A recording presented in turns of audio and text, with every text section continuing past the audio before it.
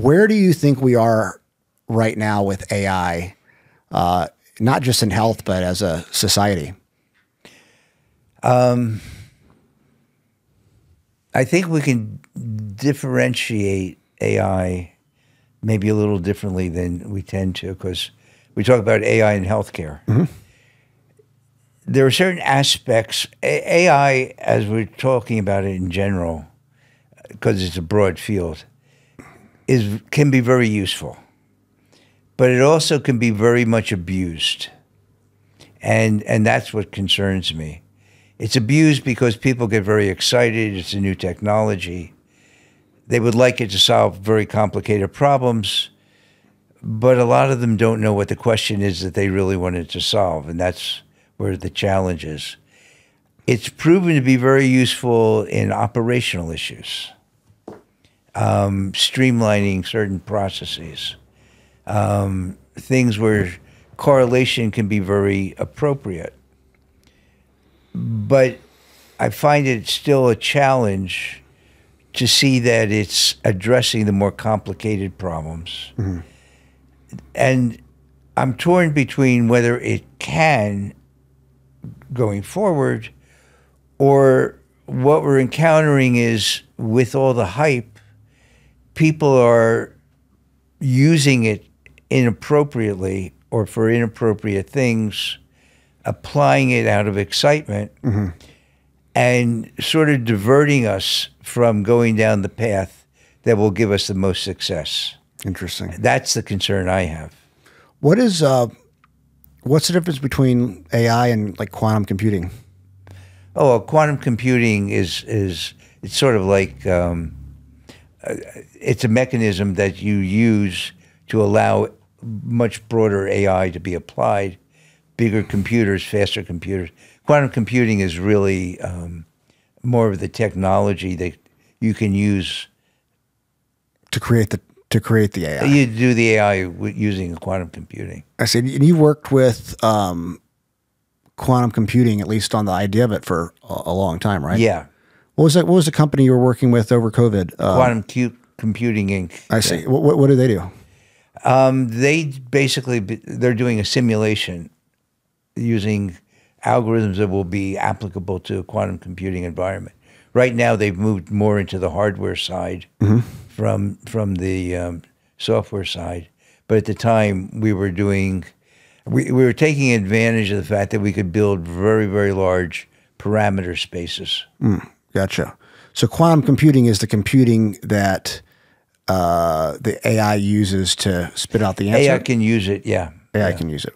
What do you think the potential with the quantum computing is?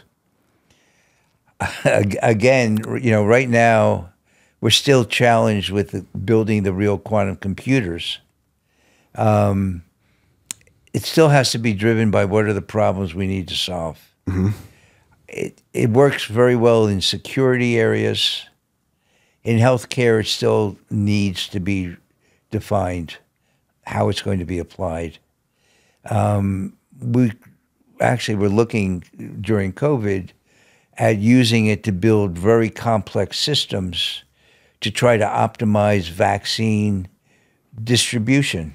We didn't get to do it, but it was the kind of thing where we felt if we built a system with high enough complexity, we could almost use the quantum computer to dial in changes and get very rapid feedback as to how to change distribution routes, where things were needed, and shift things in a very dynamic manner.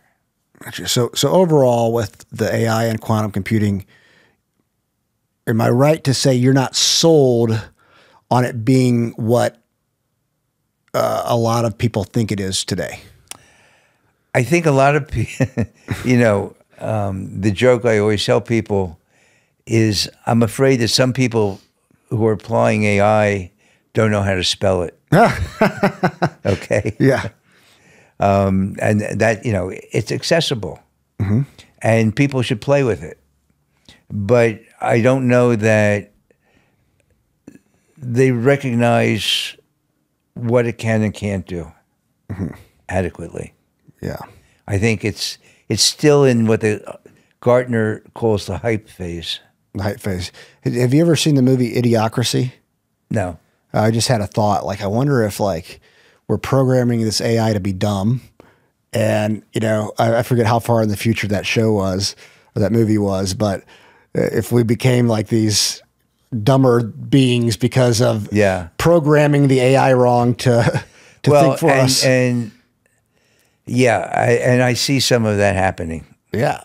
I mean, ChatGPT, I mean, I enjoy it. It's very useful in many ways, but I'll set it up with questions because I feel like I know part of its bias. And well, yeah, when we could spend another hour just on that, but you know, when you become dependent on prompts, then by definition you're biasing what you're going to get out, whether you recognize that or not. Right. Yeah. So it's a big blind spot in the AI per se. Yeah. Yeah. That's what I found. I had a friend actually did a podcast with him that barred it said that he should be put to death, which is kind of scary for him. He's like, you know, based on, and it made up something that he said that he never said. I used a quote from him. And it's pretty, you know, that's, if people believe that that's, you know, right one. I mean, there's I love it. Don't get me wrong. It's fun. I use it. Again, I strongly believe it has very powerful, appropriate applications. The challenge is people go beyond those boundaries and don't understand that they've gone beyond what its real capabilities are. Yeah, absolutely. It can do everything. It can solve every problem, but... Well, and I fear that a lot of society is looking for a lot of things that for technology to address. And, you know, the other thing I always tell people, technology is the instantiation of a solution to yesterday's problem and doesn't know what today's problem is.